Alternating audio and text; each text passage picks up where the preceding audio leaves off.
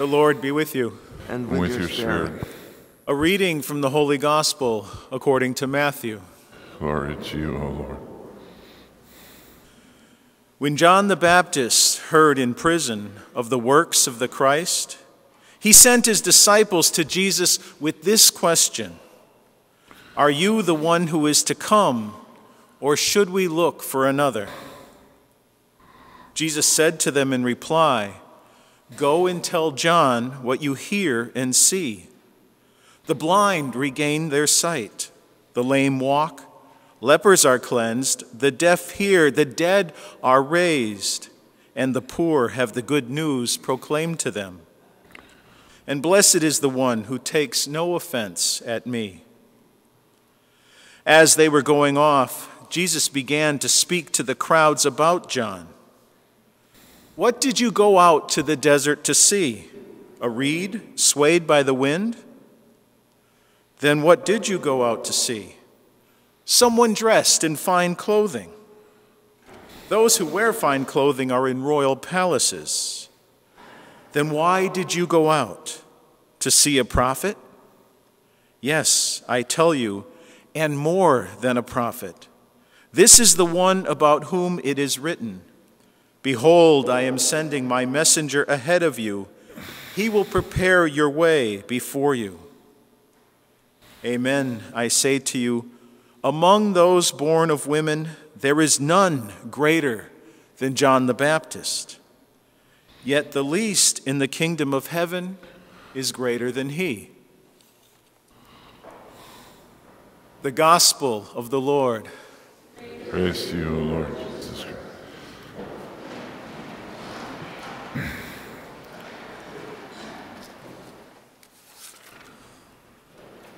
A man observed a woman in a grocery store with a 3-year-old girl in her basket. And as they passed the cookie section, the child asked for cookies and her mother told her no. And the little girl immediately began to whine and fuss. And the mother said quietly, "Now, Ellen, we just have half the aisles left to go through. Don't be upset. It won't be long." He passed the mother again in the candy aisle, and of course, the little girl began to shout for candy. When she was told she couldn't have any, she began to cry. The mother said, There, Ellen, don't cry. Only 2 more aisles to go, then we'll be checking out."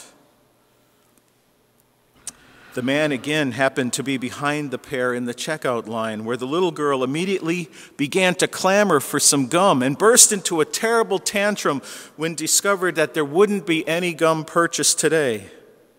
The mother patiently said, "Ellen, we'll be through this checkout stand in 5 minutes, and then you can go home and have a nice nap." The man followed them out to the parking lot and stopped the woman to compliment her. "I couldn't help but noticing how patient you were with little Ellen." The mother broke in.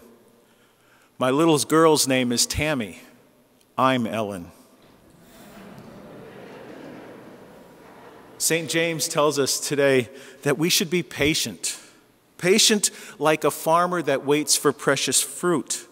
Patient until the coming of the Lord, until Jesus returns. Now, patience makes sense on this 3rd Sunday of Advent because Advent is a season of patient waiting, and we mark this particular day with pink because we're halfway through. We've only got a few more aisles to go, and it won't be long. So rejoice, be happy in anticipation. Now, we enter the season of Advent preparing to celebrate the historic incarnation of Jesus, our Savior, while also preparing for the triumphant return of Christ the King. St. James was telling people to be patient from an understanding that Jesus' return was imminent. Now for us, it's been 2,000 years, Christmas after Christmas, singing Silent Night and Joy to the World. And perhaps we're wondering if we're really any better off. Our world is convulsed by wars, tyranny, natural disasters, and racism, and countless other forms of misery, injustice, and suffering. And some may ask, where is the salvation? Be patient. Now, patience can be a funny thing. I like to think that there must be some sort of way of calculating a patience quotient that's like based on the length of time that one would have to wait, the value of what's being waited for, and then some sort of factor that measures in a perception of progress. But then all of that would have to be divided by the mood that I happen to be in while I'm waiting. Now, Disney, with its lines for its attractions, knows how to foster patience. Municipal organization, though, not so much. I mean, if you think about the most dreaded wait times that you've ever experienced, you'd probably think of the DMV, or maybe simply a gruelingly long traffic light, because even short waits can be frustrating when we're in a hurry.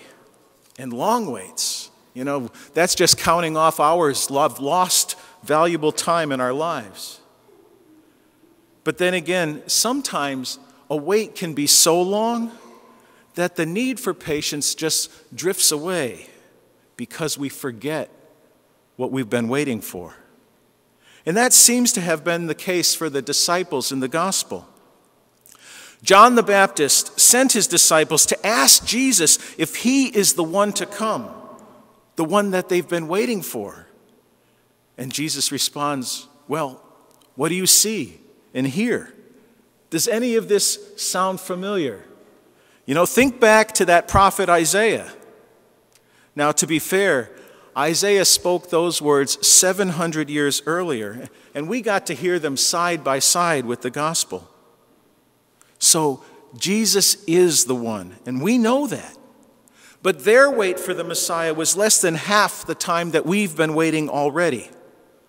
So we must be patient, like a farmer. And like a farmer, God, 2,000 years ago, planted that seed of grace in the world, and it's been growing ever since, expanding the church, producing saints, and renewing human culture from within, through the invention of institutions like orphanages and hospitals and schools. And this shows that people of faith, disciples of Jesus Christ, know what to do while they wait. Like the Disney queue designers, they know that patience is not idle. Waiting is more tolerable if we're occupied with some aspect of what we're waiting for. If we get to do something productive with our wait time and perceive progress towards our ultimate goal. This idea of active patience makes even more sense when you consider the P-word themes that we've been hearing these Sundays of Advent. Persevere, prepare, and be patient. Persevere, stay awake, be alert, put on the armor of light. Prepare the way of the Lord, make the path straight and level, and bear good fruit. Patience. God works gradually, patiently, because God wants to make sure that we are able to keep up. And we need to be as patient with God as God is patient with us. So Jesus did give us the gift of salvation 2,000 years ago. And then each of us were united with that gift perhaps many years ago through our individual baptism, where God planted the seed of grace in our hearts and has given us a hope, a faith, and a healthy conscience. But are we properly nurturing that seed to make sure it produces precious fruit? Since our baptism, we've received Eucharist many times, have been confirmed, gone to confession, and yet, if we look honestly into our hearts, we see that we're still selfish, weak, confused, and yearning for more. We have each celebrated many Christmases, but are we any better because of them? Are we making any real progress in our spiritual lives? Patience. God is patient with us, and we need to be patient with ourselves and with each other. But it must be an active active patience. Maybe we need to work on patience like Ellen from the grocery store. And we work with patience, knowing that all good things take time. And with this kind of patience, we are helping bring about what we are waiting for, the best version of ourselves and our community, characterized by loving God and loving our neighbor. As St. Paul said to the Corinthians, love is patient. If all of us can love, care for, and serve better, even gradually, little by little, we will also be helping bring about significant change in our world. We'll be helping make the world the peaceful and just place we wait for each Advent. So be patient, because the coming of the Lord is at hand.